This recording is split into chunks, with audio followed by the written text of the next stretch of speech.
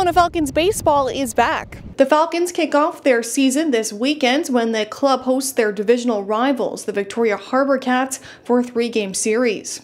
I mean, it's nice. It's weird having no baseball in Canada for a couple of years, but I'm really glad to be back here on beautiful Elk Stadium. Excited to get going and excited to see some fans watching live baseball again. Parsons grew up in the Okanagan. I mean, it's pretty special, honestly. Like, one of the main reasons I came back to play in the hometown is like my family hadn't seen me play in 3 years, and I'm just really excited to have them actually see me play on an actual baseball game instead of on a little computer screen watching me play down at school. The West Coast League is made up of 16 teams, 5 of which are now in Canada, including the Falcons, Victoria, Kamloops, Nanaimo, and Edmonton. Assistant coach John Nochi says he's looking forward to having fans in the stands. Fans are going to be excited, you know, the ones that come, the ones that have missed it.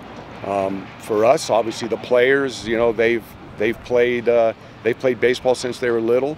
And this is just another little stepping stone for them to get better and try and gel as a group. The new Falcons roster hit the field Thursday morning for their first practice. Kelowna resident and outfielder Logan Keating has high hopes for the season. I'd like to see us win. I'd like to see us go deep and hopefully win a championship in this league, and as well for me personally, just do really well and further myself as a baseball player. The season kicks off Friday night at 6:35 p.m. Admission is free. For Castanet News, I'm Addison Earhart in Kelowna.